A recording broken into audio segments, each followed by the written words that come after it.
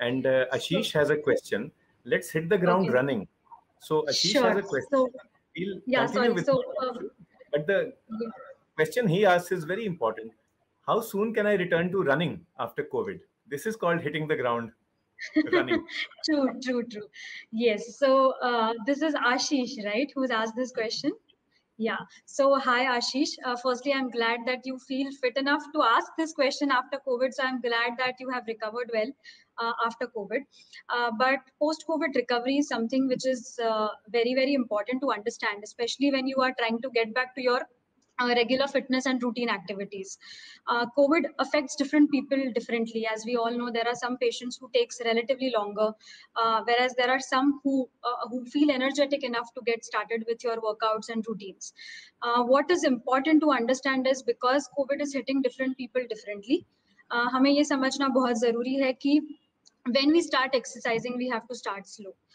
There is one very easy method of understanding at what intensity should a person start their workouts. We call it technically as an RPE scale. R for rate, of P for perceived, and E for exertion. What is the scale? It is very simple to understand.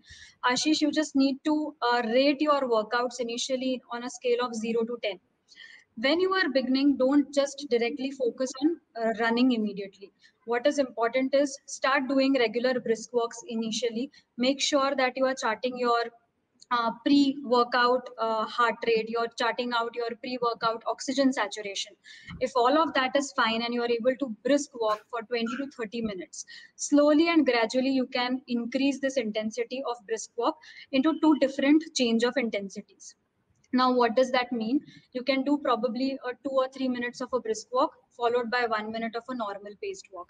See how your body is responding to it. If you think that you are comfortable, there is no uncomfortable breathless setting in, your oxygen saturation is not dropping below 95, you're not feeling any undue fatigue, continue this activity for 2 weeks. After 2 weeks, you can probably start your jog walk, and then in a span of another 4 weeks, I'm sure you will be up and running.